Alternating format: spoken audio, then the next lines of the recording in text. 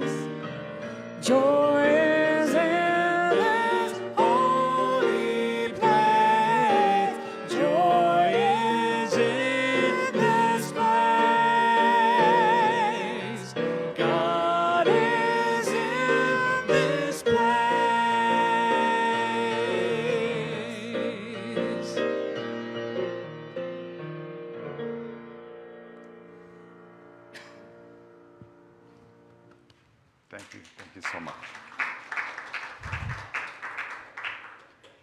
So now let's join together in prayer.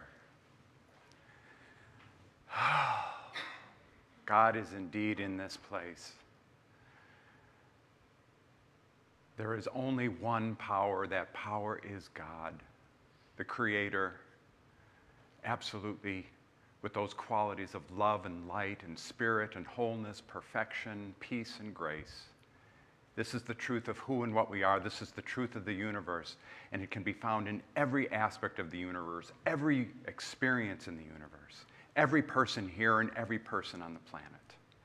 I know that I'm an individuation of that power, that presence, and all of those qualities of God reside within me, and they reside within everyone here, everyone participating in the service tonight.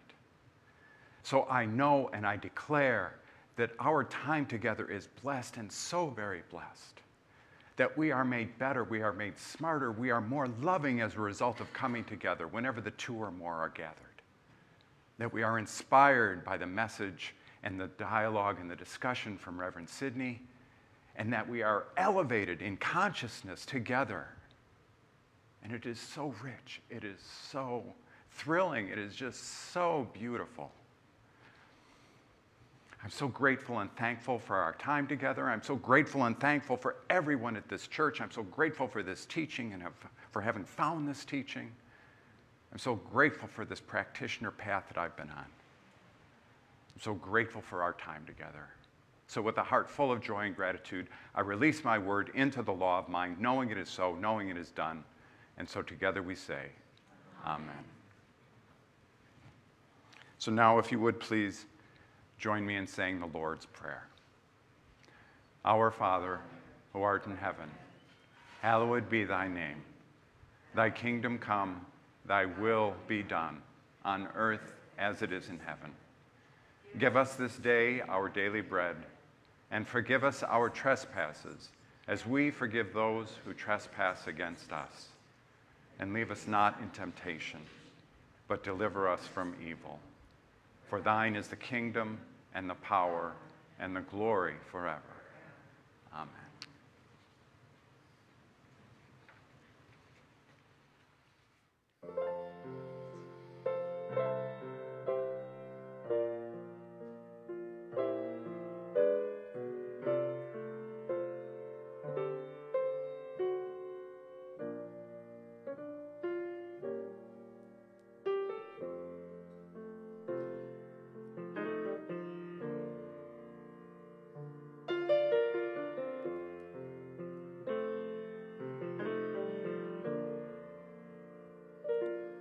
When you're weary and feeling small, when tears are in your eyes, I will dry them all. Ooh. I'm on your side. Oh, when times get rough and friends just can't be found, like a bridge over troubled water, I will lay me down like a bridge over troubled water. I will lay me down.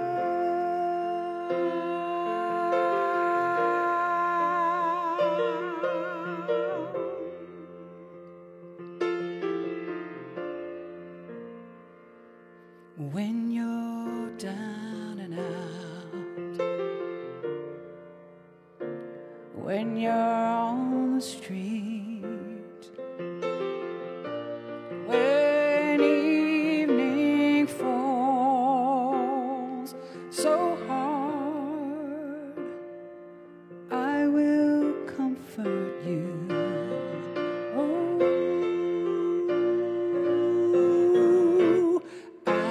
Take your part. Oh, when darkness comes and pain is all around, like a bridge over troubled water, I will lay me down like a bridge over troubled water. I will lay me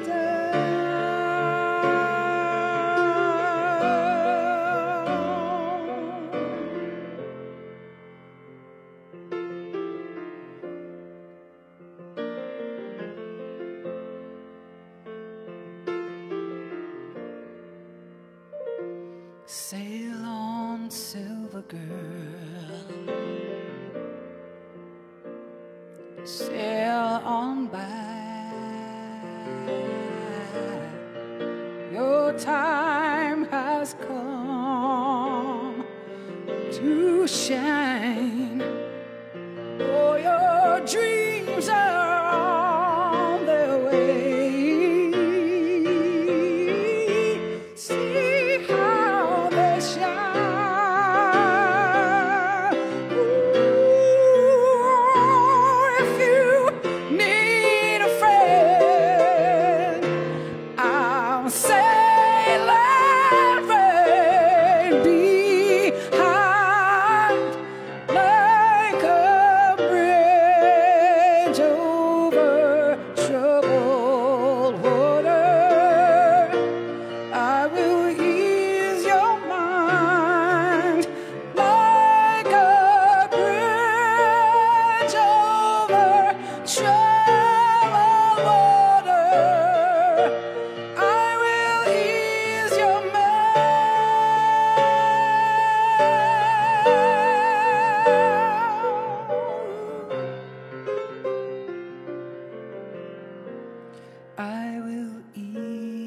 'cause you're mine.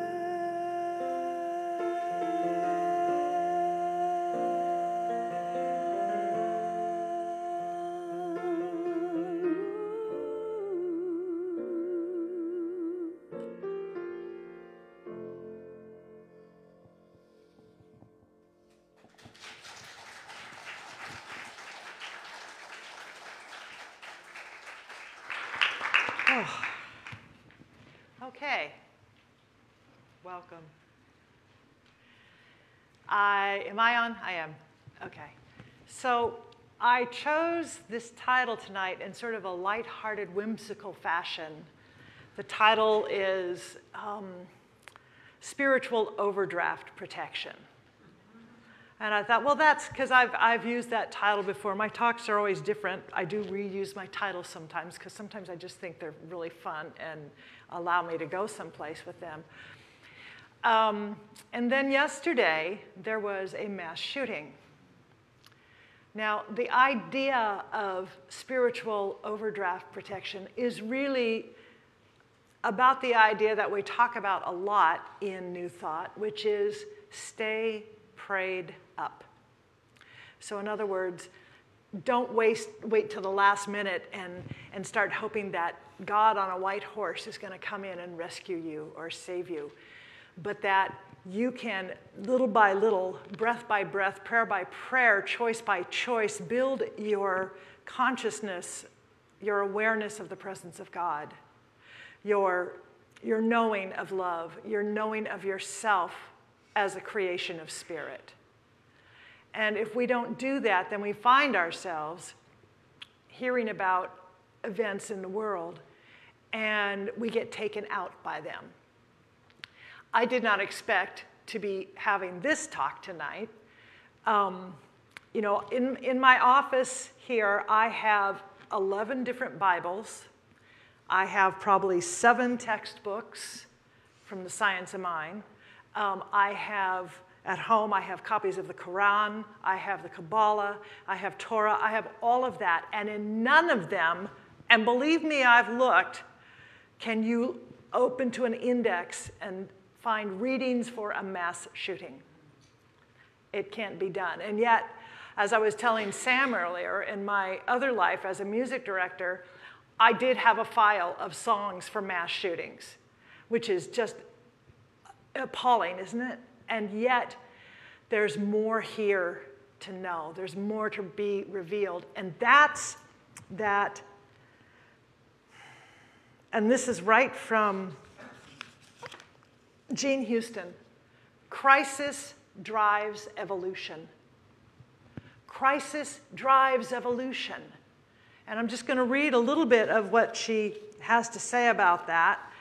And it's really, it's powerful. Whew. So, the heart of the world is calling for you with your special gifts and unique perspectives. What can you do? What will you do? If each person does something, the whole planet will shift. Sit quietly with your authentic heart and ask the question. It is no accident that you are here at this time. What draws you? And we are here together.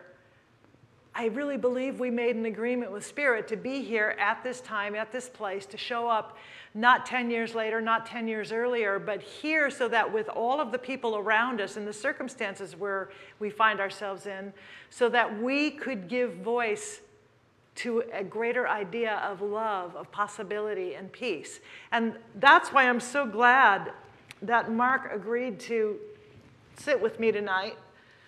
He's here for moral support, but actually he speaks, as you heard, and he's really, really wise. And yeah, you can applaud that, yes. And as a practitioner student, I mean, he's just like mere moments away. We have 4 wonderfully brilliant lights, shining lights. There's another one over there behind the camera. They are mere minutes away, really, from becoming fully licensed practitioners. So I wanted to talk about what that means within the context of what has happened in this world and to offer, well, context, if that can even be done. But just as an aside, when I first became a practitioner, and I've told this in class, the very first time I got to pray with someone, she came to me, and this is the very first time, you know, we have our minute miracles, and the very first time I sat down with someone, she had just received a terminal diagnosis from her doctor. That was the first person, and with all of my nerves and my, how do I go to this presence of God, how do I do that? And it was not too long after that that 9/11 happened. So as I've told our students numerous times, we are all going to have our 9/11s. And that's why it is so vital that we have a spiritual practice that we can turn to, we can rely on, so that we don't get taken out, so that we don't fall apart, and so that we don't end up being part of the collateral damage of whatever has gone on, so that we can actually rise up from that crisis and be part of the evolution and be part of that loving solution and the growth and the expansion of love on this planet. Does that make sense? All right. So, welcome to your 9/11. Can I offer something? Please, go for it. So having just been on this practitioner training path, one of the things that I had to work on, I think is described as a spiritual bypass. Like I was guilty of spiritual bypass. The whole idea of just, I know what the concept is supposed to be, like this, you know, with a 9/11, with a mass shooting, I know the truth that we're all whole, perfect, and complete, no one ever dies, et cetera, et cetera. So I just go there. But I think, like today, I've just been incredibly sad. Yeah. And one of the things I learned in practitioner training is we can't deny that. We have to get into that in order to get through it. Mm. Reverend Sydney, what did you say? You have to break down to break out to break through. Mm-hmm. And so, I mean, I've had plenty of experiences during my practitioner training that's allowed me to break down. You know, deaths in the family and my own health issues. And again, I just think they're all gifts from God, but they're not all like Pollyanna up here. You know, you kind of have to live it in order to move through it. Yeah, I really appreciate you saying that. You know, and they're not always gifts from God. It doesn't look like that. They're not wrapped up in pretty packages with pretty bows. I mean, I'm thinking of where Elizabeth Taylor once was, I referenced this the other night in our class, where she was interviewed and she was asked, how did you make it through all of the nonsense that you went through, all of the stuff that you suffered through, and all of the we'll call it fertilizer that you had to deal with? And she said, you know, I just knew with all of that fertilizer, and not the word she used, there had to be a pony in there someplace. And so we find ourselves more and more looking for a pony. And I think the pony is in the shape of each of us reaching out to each other and offering compassion and support and not doing that bypass. So what are the ways that you have encouraged yourself to not bypass? What have you done? I mean, I think part of it is just give permission to feel. And again, in my last, we're required to have we're encouraged to do plenty of practitioner sessions, but one of our requirements is each term we're supposed to have a formal, full-on practitioner session. And so I've had 6. And the person I met with just last week, she said, you know, you have to give yourself permission. You have to be willing. Because it's the only way that you will have the depth that will grow from that, the spiritual depth that will grow with it. And so it's just becoming more comfortable, you know, as a part of what I had to go through is, you know, it's my experience. I was like a typical guy, but I was very sort of sensitive as a child, and I used to cry. And I remember I was raised Catholic, and I remember in 3rd grade, Sister Marjorie in one of the parent-teacher conferences, she and my mom were talking, and she just did this gesture, like, Mark, you know, he... And I saw it. I was witness to it. So I ain't going to cry anymore. I was shamed by the nun. Yeah. And men, I'm relying on a stereotype, men in our culture are often encouraged to just suck it up. Yeah. Women too, but Man up. Man up, Yeah. And so it's years, decades of learning that. And so I'm just patient with myself, knowing, okay, I'm unlearning, but I'm going to be okay with it. And I've gotten permission. I gave myself permission, and everybody that's been supporting us as practitioner students has given us permission. Because again, it's the truth of how you can actually grow in depth. I was a pretty sensitive, compassionate person, but the depth to which I demonstrate those God qualities right now, it's just so much deeper, so much richer as a result of giving myself permission to do that. Wow, thank you. I'm thinking that there might be a few people here who don't really know what a practitioner does or what a practitioner is for. Is that someone who adjusts your back or sticks needles in you or does animal sacrifice? None of the above. Although most of our practitioners have vocations, and practicing is an avocation. So what can you tell us? And tell us a little bit about why you wanted to pursue this path. So my mind's going in a bunch of different directions, because one of the things we have to do as practitioner students, the last milestone, the last rite of passage is go through an oral panel. And I know that's one of the questions I'll probably be asked. So part of me is like, okay, I have to come up with the right answer now. I'm ready. But actually, we've been thinking about this quite a lot. First of all, I just felt a calling for it.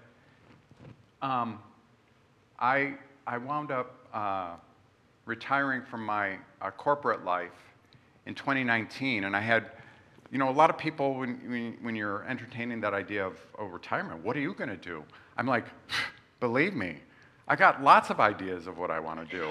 I had two intents. One was I wanted to grow my spiritual life. I'd been a member of this church since 1995, but I wanted to do more because, again, it speaks to me, the teaching and everything that I gained from it, and grow and reacquaint myself with my creative life. And practitioner training was the way I was able to fulfill the first intent. And so I felt this calling for it, but the other thing that was a surprise to me as a result of going through the 2 years of training, plus there's several years of prerequisites you have to do before you go through the 2 years of training, I'm better. I'm a better person. I like being in this skin, this human skin, as a result of going through the practitioner training. I'm more generous, I'm more loving, I'm more patient, I'm more giving. I sound like a Boy Scout or a Girl Scout, right? But I don't mean to be facetious, it's true. I'm better. So part of it that was a surprise is really selfish. Like, you get to be a better you. You get to have a better self, capital S, when you go through it. That's great. So for someone who's never gone to a practitioner, what does a practitioner do? How do you describe that? One of the things I say is someone who will know the spiritual truth about you when you don't know it for yourself. And I had a teacher years ago who would call it rent-a-consciousness. Because we call this word consciousness, meaning the awareness of God, the consciousness of God, like conscious, awake, and seeing it, knowing, experiencing it, and declaring it for other people. That's the long-winded description. So how would you describe it if someone came to you and said, tell me, what do you do? What is that church again? Sure. So again, this is in part the training. So you can think of a practitioner like a coach, but what really resonates with me, the word that resonates with me is companion. It's just somebody to walk with you side by side, to do what Reverend Sidney said, to remember the truth about you when sometimes we have difficulty remembering that truth about ourselves, when we're down or when we're depressed or when we feel like we have no options or we feel a victim or we feel just deep, deep down despair. that person that will walk hand in hand with you, to remember that truth about yourself.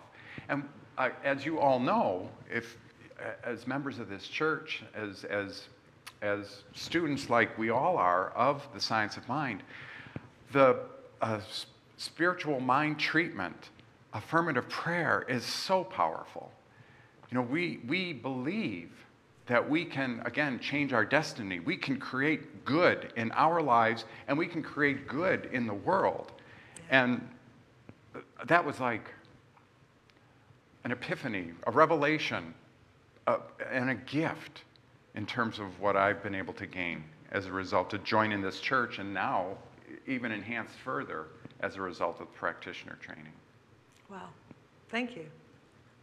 Is there more? You didn't tell me that I was going to be up for this tonight. I know. Like I said, welcome to your 9/11. My whole personal testimony. Be your turn next. I know. Absolutely. Well, ask me a question. What do you want to know? I know that you are so educated spiritually, again, in many of the thought traditions. And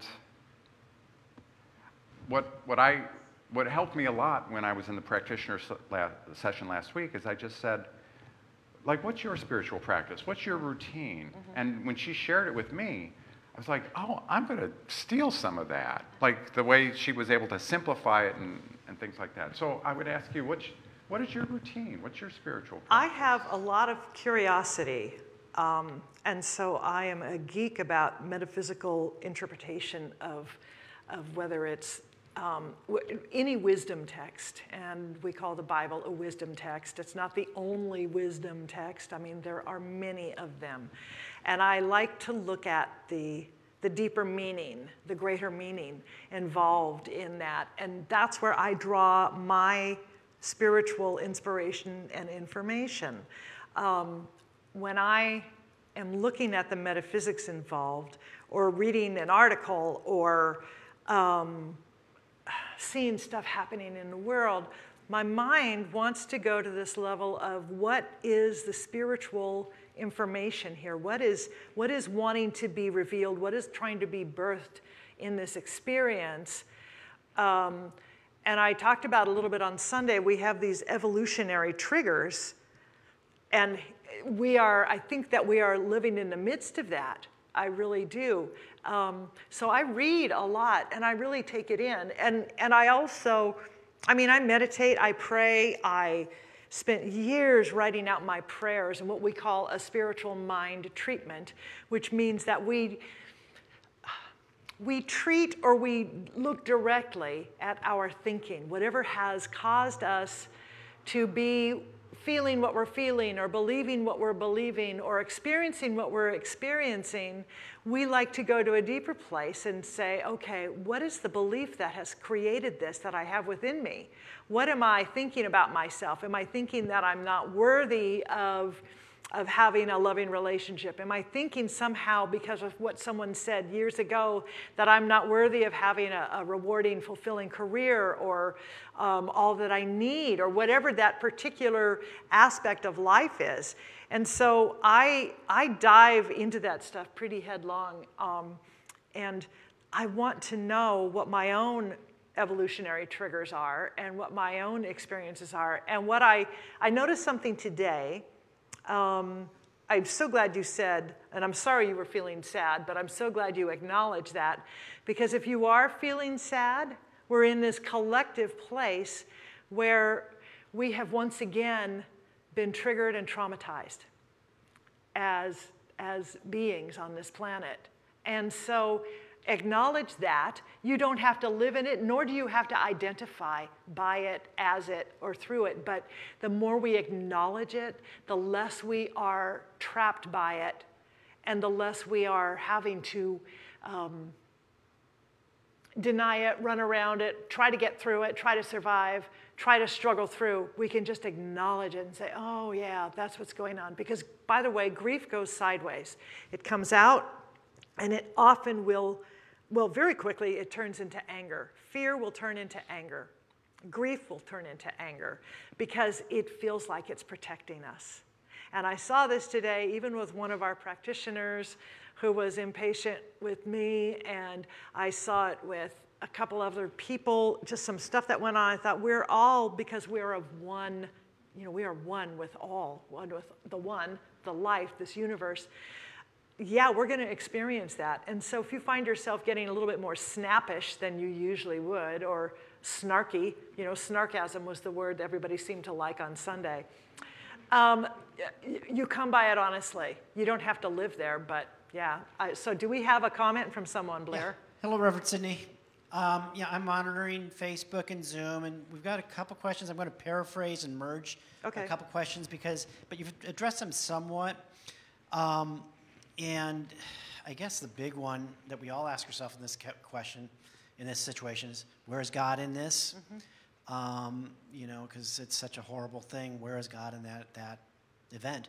And then another question of waiting to prepare us a place to heal, starting with ourselves. And I think that's partially an answer to the question. So, Mark, I think you're ready for where is God in all this? That's an easy one, right?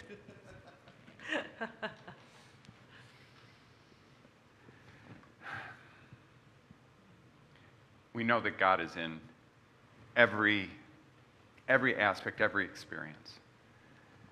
God didn't create this. This is people who are disconnected from their God selves who are creating this. And so, where is God in this? God is in our compassion for the families, for the people who have lost their lives, for the army of people who are coming to their rescue to support the communities and those families. That's where God is. God is in, perhaps, the creation of some political will in our country that perhaps we will finally take on some aspect of gun control to prevent this from happening again in the future.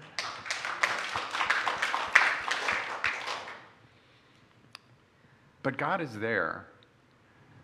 But God didn't create any of that. God didn't create any of this. God is with us as we go through our journey to process and to deal with this, and perhaps become activists. Maybe there are several people in this room who will start to write letters to their senators or senators in other states, and who knows, but that's where God is. That's where God is. Yeah, I agree with that. God is in the response that we have.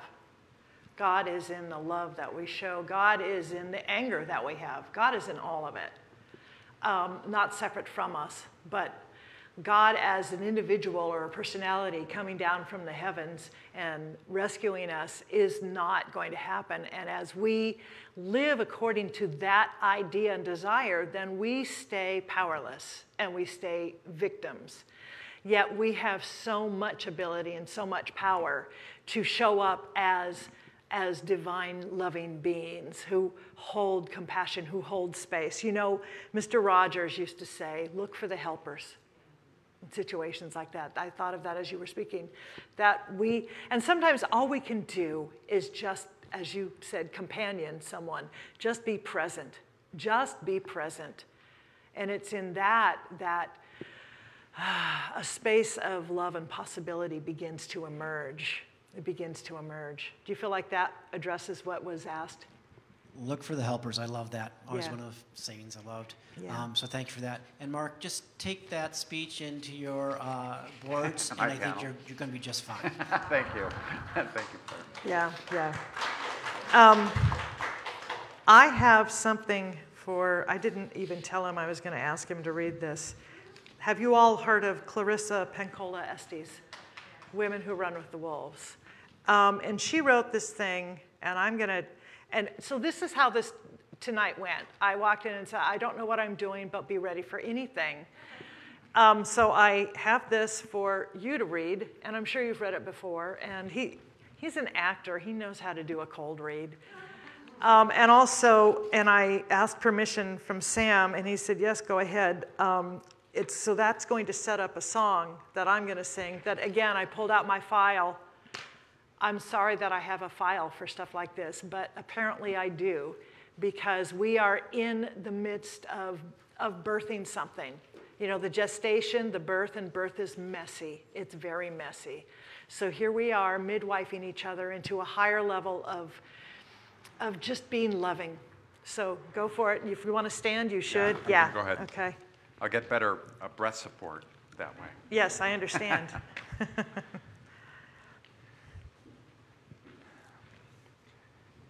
My friends, do not lose heart. We were made for these times. I've heard from so many recently who are deeply and properly bewildered. They're concerned about the state of affairs in our world now. Ours is a time of almost daily astonishment and often righteous rage over the latest degradations of what matters most to civilized, visionary people. You're right in your assessments. The luster and the hubris some have aspired to while endorsing acts so heinous against children, elders, everyday people, the poor, the unguarded, the helpless, it's breathtaking. Yet I urge you, I ask you, gentle you, to please not spend your spirit dry by bewailing these difficult times. Especially, do not lose hope. Most particularly because the fact is that we were made for these times. Yes, for years. We have been learning, practicing, been in training for, and just waiting to meet on this exact plane of engagement.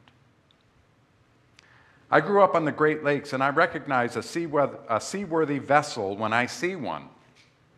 Regarding awakened souls, there have never been more able vessels in the water than there are right now across the world. And they are fully provisioned, and they are able to signal one another as never before in the history of humankind.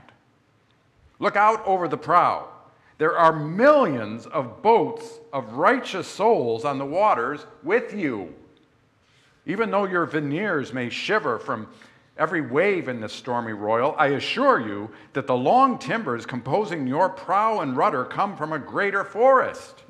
That long-grained lumber is known to withstand storms, to hold together, to hold its own, and to advance regardless. In any dark time, there is a tendency to veer toward fainting over how much is wrong or unmended in the world. Do not focus on that. There's a tendency, too, to fall into being weakened by dwelling on what is outside your reach, by what you cannot yet be. Don't focus there. That's spending the wind without raising the sails. We are needed. That is all that I know. And though we meet resistance, we more so will meet great souls who will hail us, love us, guide us, and we will know them when they appear. Didn't you say you were a believer? Didn't you say you pledged to listen to a voice greater? Didn't you ask for grace? Don't you remember that to be in grace means to submit to the voice greater? Ours is not the task of fixing the entire world all at once, but of stretching out to mend the part of the world that is within our reach. Any small, calm thing that one soul can do to help another soul, to assist some portion of this suffering world, will help immensely. It is not given to us to know which acts or by whom will cause the critical mass to tip toward an enduring good. What is needed for dramatic change is an accumulation of acts, adding to, adding more, continuing. We know that it does not take everyone on earth to bring justice and peace, but only a small, determined group who will not give up during the first, second, or 100th gale. One of the most calming and powerful actions you can do to intervene in a stormy world is to stand up and show your soul. Soul on deck shines like gold in dark times. The light of the soul throws sparks, can send up flares, builds signal fires, causes proper matters to catch fire, to display the lantern of soul in shadowy times like these, to be fierce and to show mercy towards others.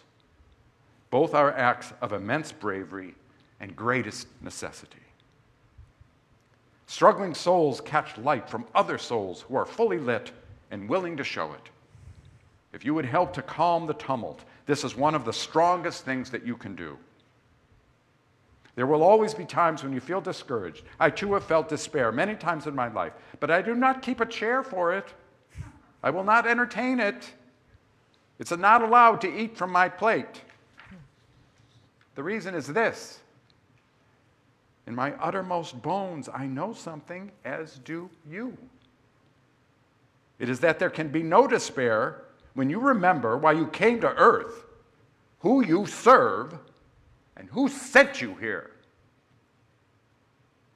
The good words we say and the good deeds we do are not ours. They are the words and deeds of the one who brought us here. In that spirit, I will hope you will write this on your wall. When a great ship is in harbor and moored, it is safe. There can be no doubt. But that is not what great ships are built for. Wow.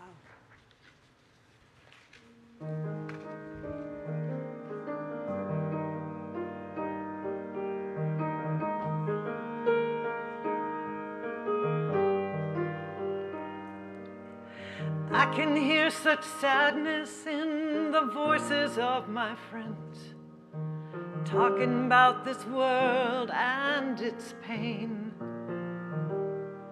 But we must not lose heart, and we cannot give up hope. For long have we journeyed, waiting for this day. These times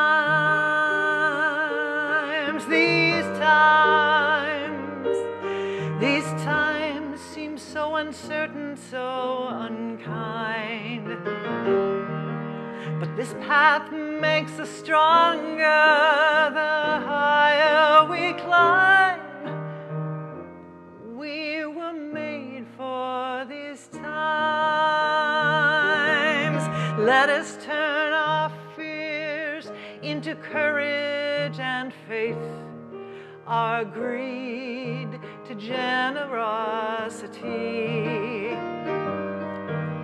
We can give our anger to love's compassion and move this injustice toward peace and unity. These times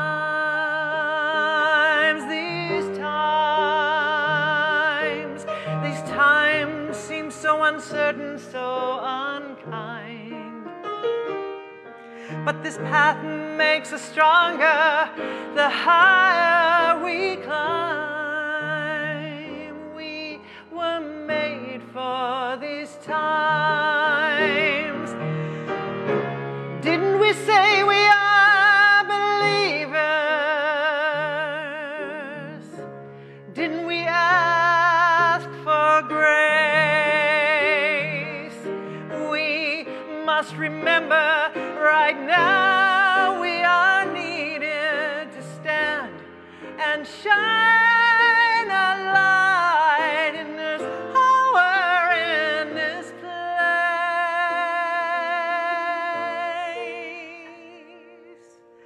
These times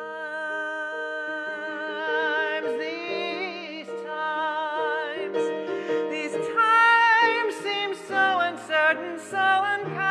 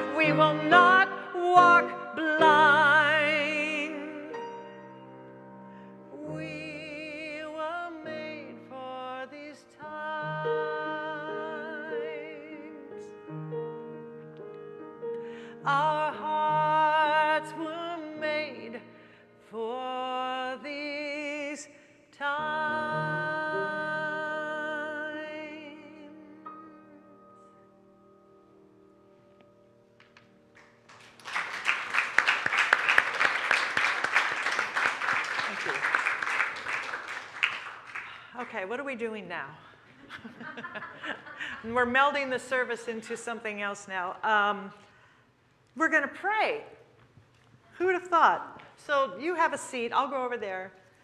And I just want to find a little bit of Dalai Lama.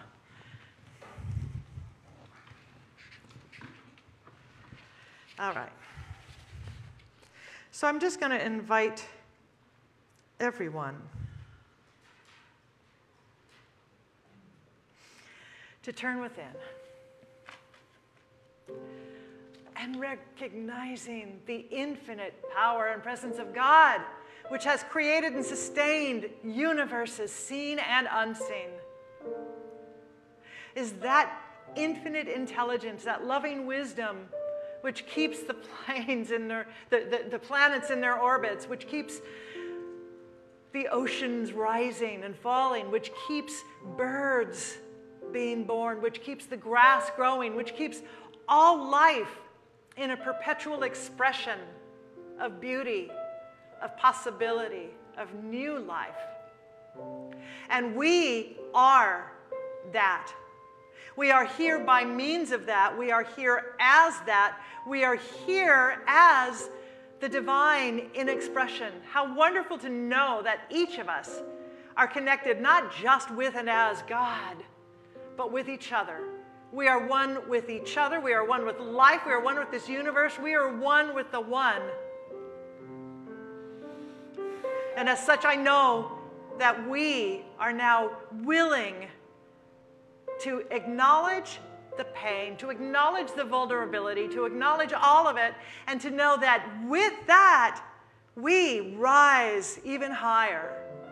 Because together we rise, together we heal, together we love, together we grow, together we are able to envision and therefore walk into that vision a world of peace, a country of harmony, of possibility, where children are safe, where parents know that their children are safe.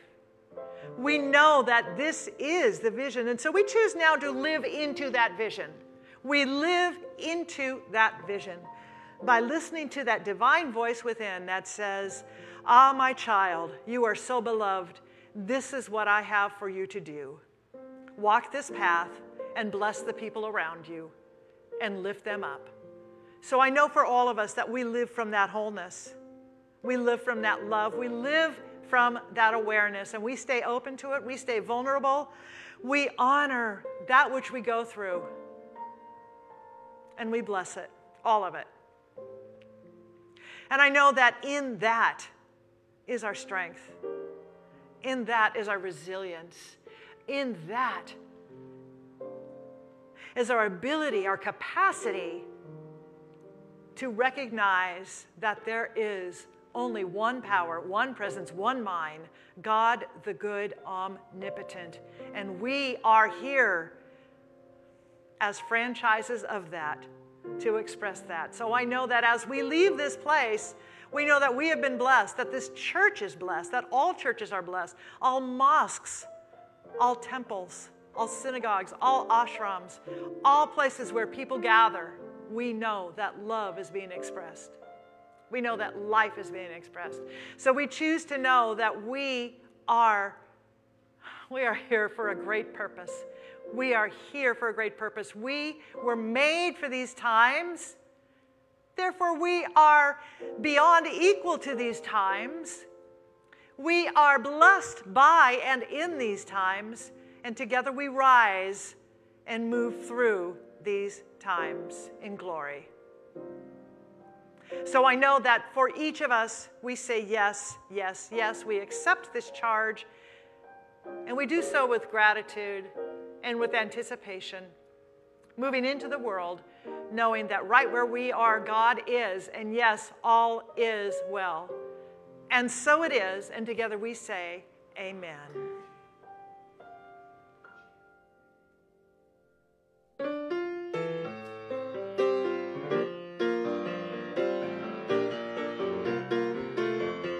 I release and I let go and let the Spirit run my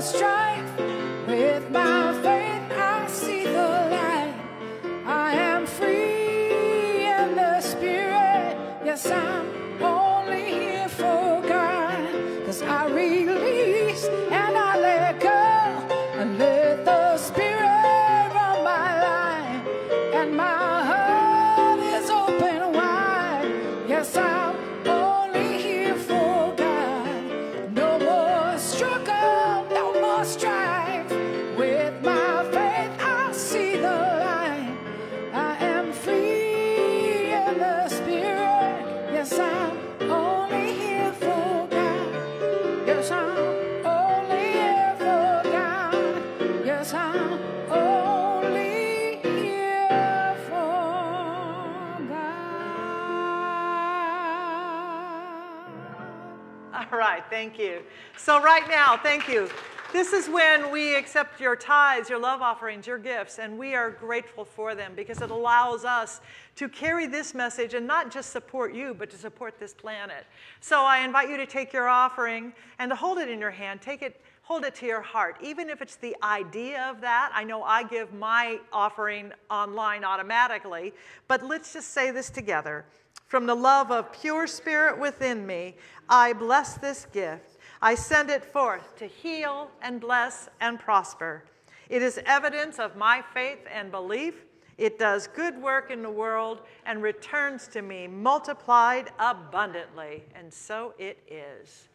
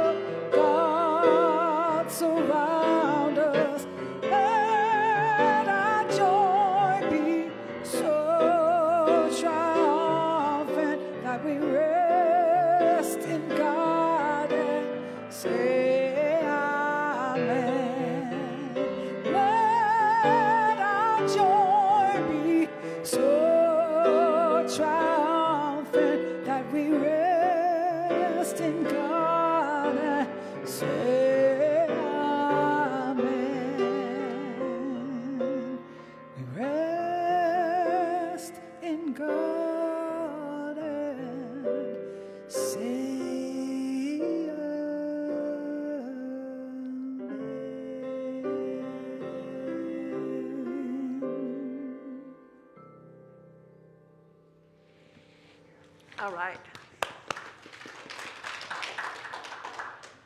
I have some announcements. We make it easy for you to make donations to our church. The text to give number is inside the program for those of you that are here with us, and a QR code is on the back. Or for everybody here or those attending virtually, you can go to nhcrs.org/give. A prayer with a practitioner is available after service in person and on Zoom. Next Wednesday evening service with Reverend Steen, meditation again at 6:50, service at 7 p.m.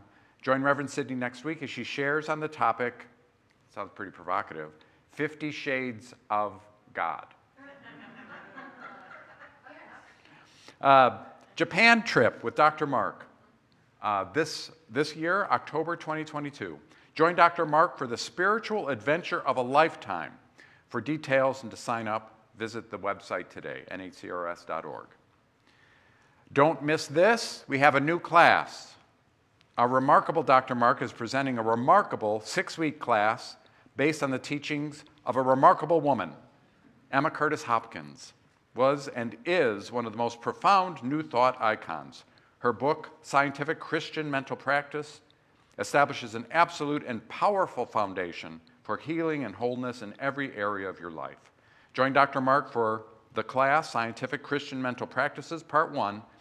It'll be on Mondays beginning June 6th, and it'll run 6:30 to 8 p.m., and it'll only be on Zoom. The cost is $150. Sign up on the patio or online. Get the book in our bookstore or online. And personally, I've taken this class. It is life-changing. Love Emma Curtis Hopkins. Please join us for our 2022 Memorial Day Sunday celebration this Sunday, May 29th, at our 11:30 a.m. service, offered in person and on Zoom. Just one time only. Okay, gotcha. So again, this is unusual. We normally just broadcast the first service, but this Sunday we'll do the broadcast at the second. Excellent. And so listen to this, what's in store for you this Sunday. We will remember invite all of the members to recommit. We will renew, invite practitioners to recommit, rewire, install Reverend Dr. Sidney Lehman Steen as our assistant minister, and then refire afterwards with a delicious barbecue and party for the whole family. So don't miss it. If you or a loved one could use some enhanced spiritual support, we have a pastoral care team ready to help. Please reach out to our team through the website, NHCRS.org. Our standard Zoom virtual patio is before and after Sunday and Wednesday services, and there is a Zoom meditation Monday through Saturday mornings from 7:55 to 8:15 a.m. Talk about jump-starting your day. That is a wonderful way to do it. Visit our website, NHCRS.org, to obtain Zoom links and more information about all of our events and to sign up for the weekly e-blasts and monthly newsletters. Yeah. Hey, you did great. Yeah. Awesome. Thank you. So I just want to say that a number of people have come up to me and to Dr. Mark and said, "Scientific Christian?" And so if you find yourselves a little triggered by the word Christian, understand that that's not what this is. That Emma Curtis Hopkins wrote and taught, she taught Ernest Holmes, she taught Charles Fillmore, who founded Unity. She taught all of the people that we are studying still today with her ideas about the Christ within, the light within. Christ was not Jesus' last name. It meant anointed, aware. It meant awake. So if you want to be awake and anointed and aware, no, you're not going to suddenly become a Christian unless you want to be whatever you want to be. Ernest Holmes wrote the textbook and founded this teaching so people could go back to their churches and synagogues and mosques and be better, stronger in their beliefs, whatever they were. So I hope that you'll sign up for the class. It's going to be great. I'm taking it, and I'm fun. Okay, so let's just, we're going to pray out, and we have coffee, and I think I saw apple pie, so, all right. So we just take this moment once again to celebrate in gratitude that we have come together